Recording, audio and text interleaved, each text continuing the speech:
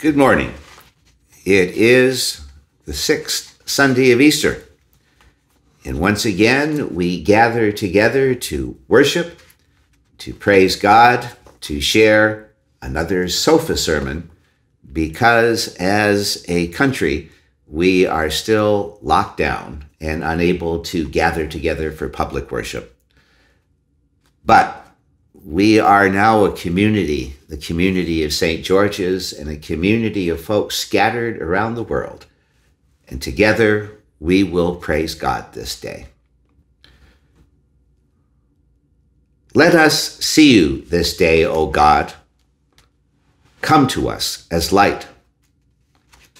Let us hear you this day, O God. Come to us as truth.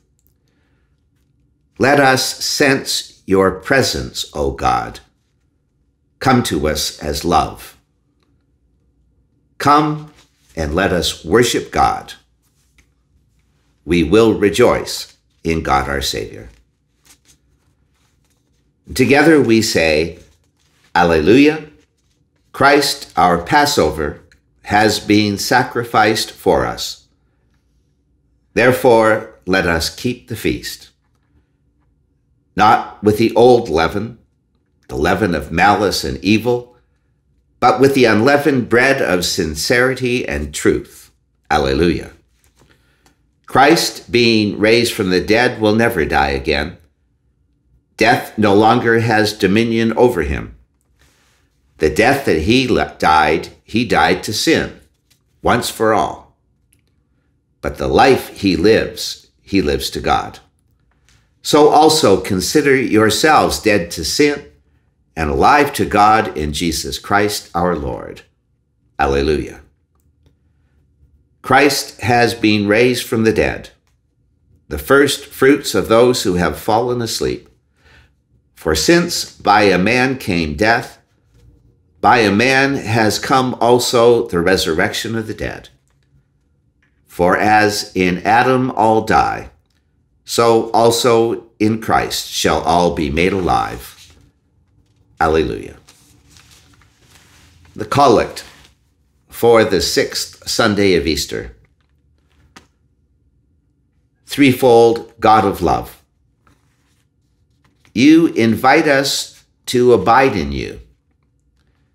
May we follow the Spirit of truth, so that through us your commanding love may speak to the heart of the world through Jesus Christ our Lord. Amen.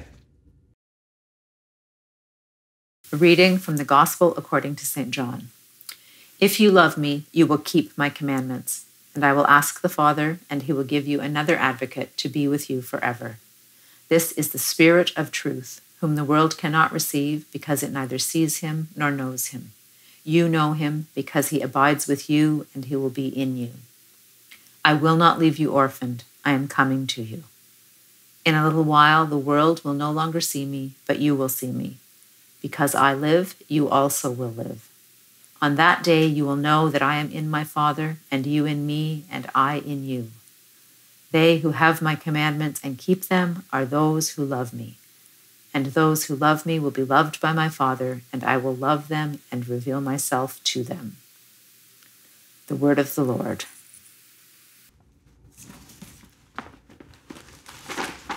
I speak to you in the name of God, Father, Son, and Holy Spirit. Amen. Well, for those of you who were with us last week, you might recall that Jesus was with his disciples in the upper room. He had just done an extraordinary, actually mind-blowing thing.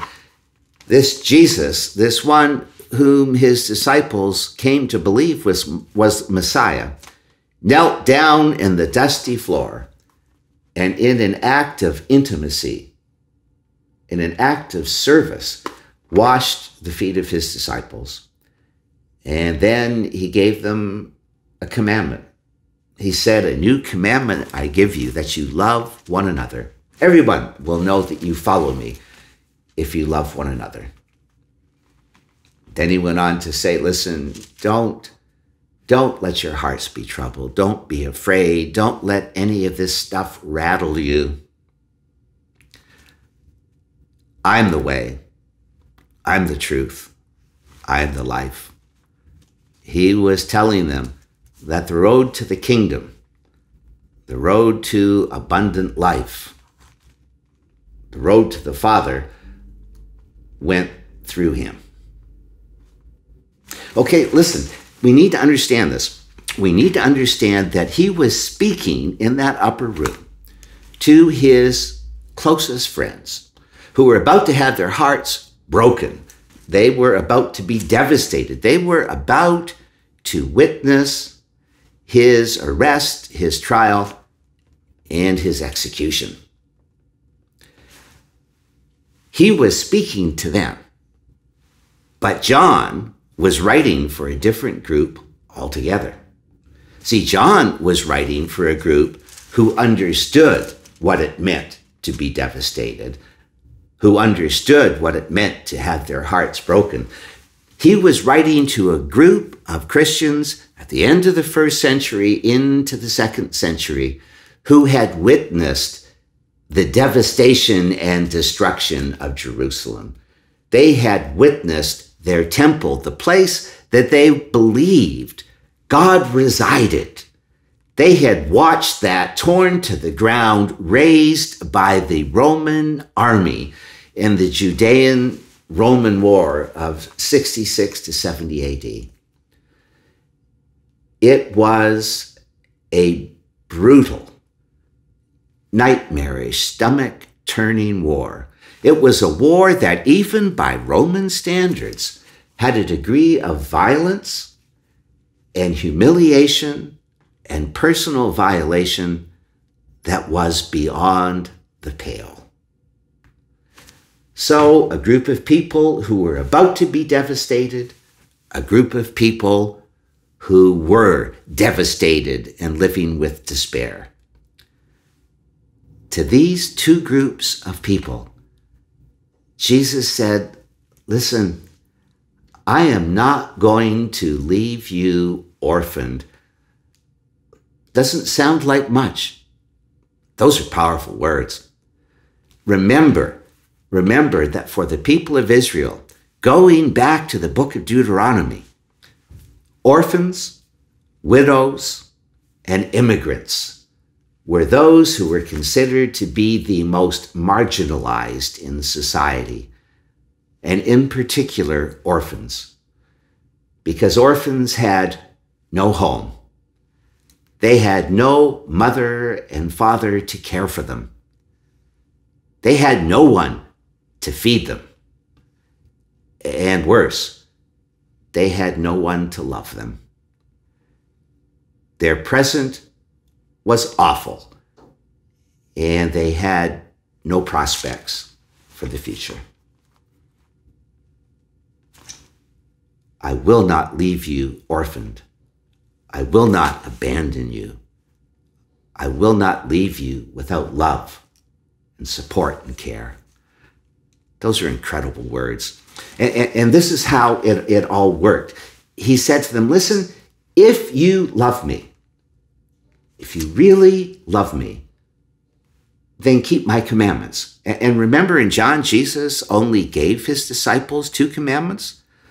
Love God, love one another. So he's saying to them, if you really love me, then trust God, love God, and reach out to one another, care for one another, support one another, love one another. And here's what's going to happen. The Father is going to send you another advocate. Did you hear that? The Father is going to send you another advocate. See, Jesus was the first advocate. Jesus was the first to show humanity what God looked like. Jesus was the first to show humanity what God's love, what God's mercy, what God's forgiveness looked like. Jesus was the human face of God. And he said to them that the Father is going to send you another advocate. The Greek word parakletos, we translate advocate. It has a few meanings.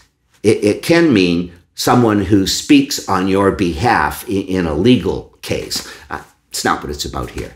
The meaning that makes the most sense here is someone who comes alongside you in times of distress or danger to give you comfort, to strengthen you, to empower you.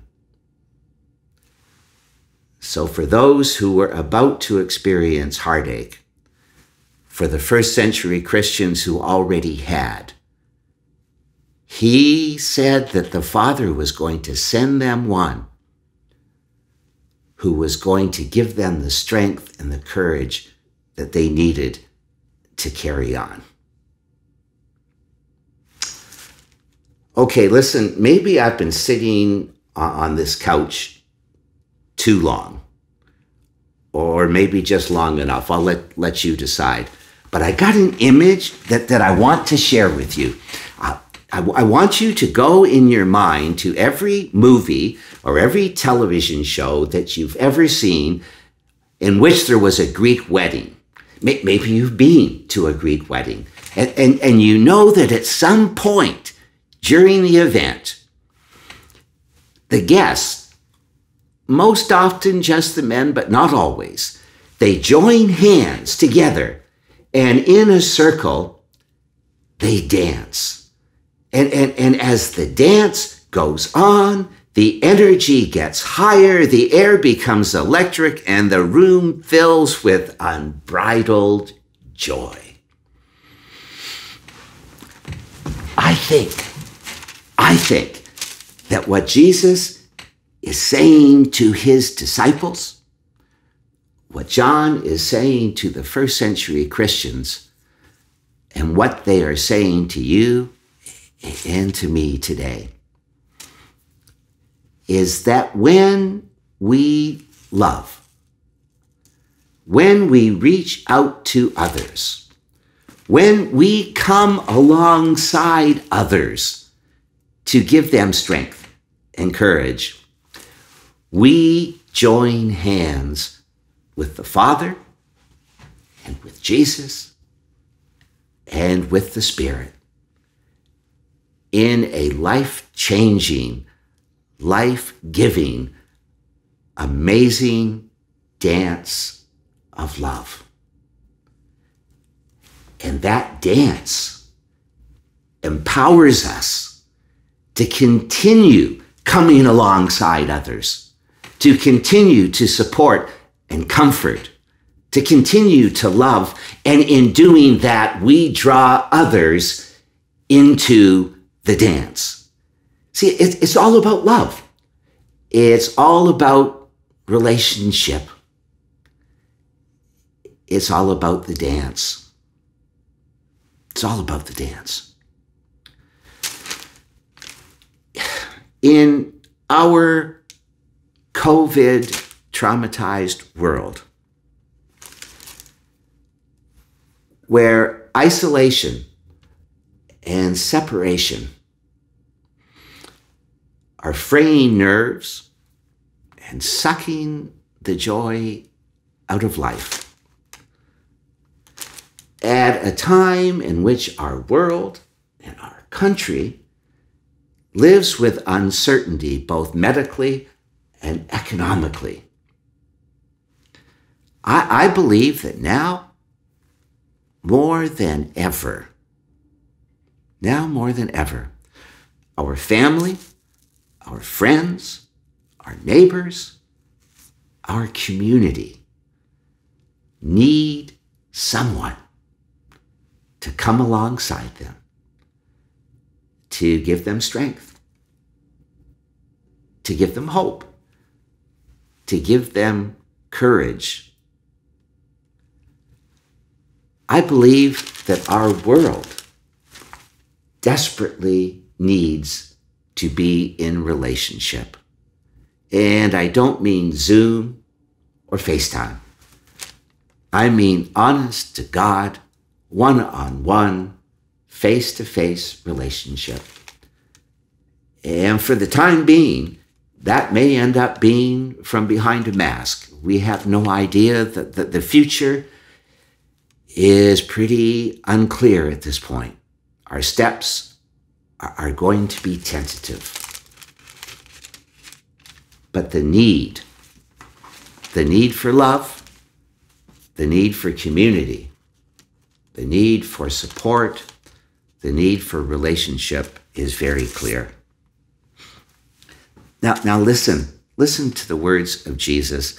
These come immediately after our passage for today because, as it generally does, the lectionary ends in the wrong place. But listen to what Jesus said to his disciples. Listen to what John was saying to the first century church, and listen to what they're both saying to you and to me today. Peace I leave with you. My peace I give to you. Do not let your hearts be troubled. Do not let them be afraid. This dance of love can bring us peace when we most need it, can give us courage when we most need it, can make us whole when we feel that our hearts are breaking. So, here's to a dancing God.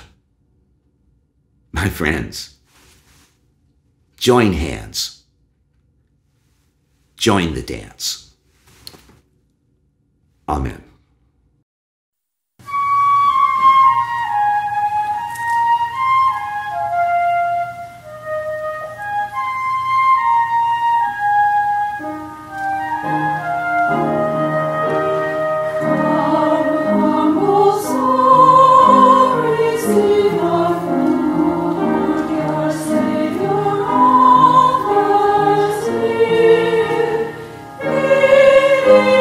Taste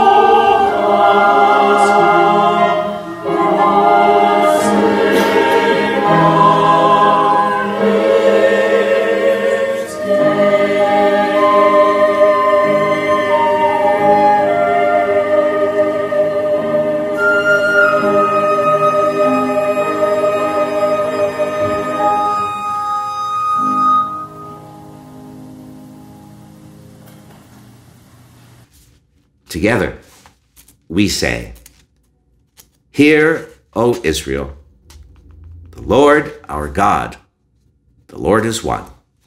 Love the Lord your God with all your heart, with all your soul, with all your mind, and with all your strength." This is the first and the great commandment. The second is like it. Love your neighbor as yourself.